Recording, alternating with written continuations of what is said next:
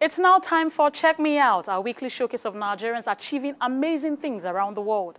This week, we bring you the story of Sadiq Ajibola Williams, a trained architect, project manager, and a martial artist who combines these multidisciplines to create amazing works of art.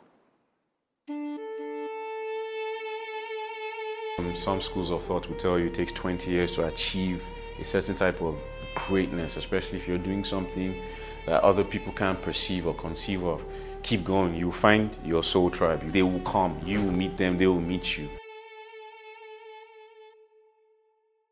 Hi, my name is Sadiq Ajibola Williams. I'm a multidisciplinary artist and I use the variants of architecture, dance, film, poetry, music, and martial arts. Check me out.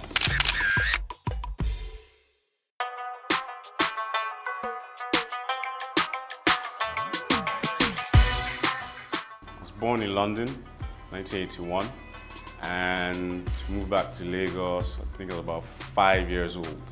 My mom said I was pronouncing Yoruba words with an English accent, so this boy had to come back home and get culturally inclined and rooted. So when I turned 16, it's time to go to the UK for A-levels and back to London life, I guess. And that was just something that had been set in stone from when we were younger. Being a Nigerian in that environment sometimes could be tense, sometimes.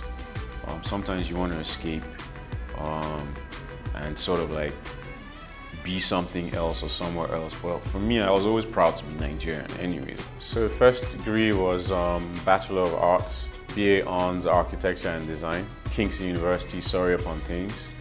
A lot of people think architecture is just about drawing lines, but it's not. It's deeply, it's a layered coursework, like from theoretics to your portfolio, the work you have to do. So there's a huge amount of discipline you have to actually even be successful in architecture school.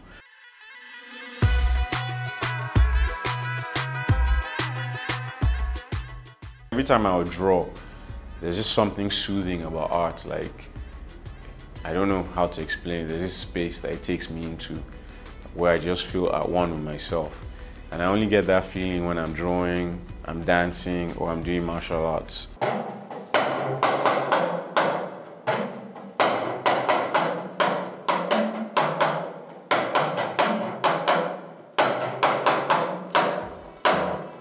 My job as a spokesperson through using multidisciplinary artistry, whichever variant I pick, I will express certain things through that mode or that system or that style. It's all about expression.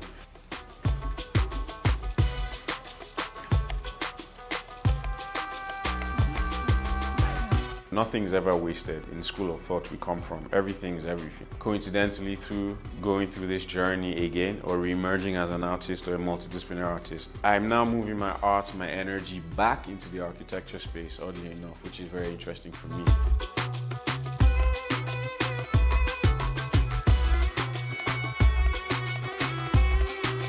My name is Sadiq Ajibola Williams. I'm a multidisciplinary artist and you just checked me out.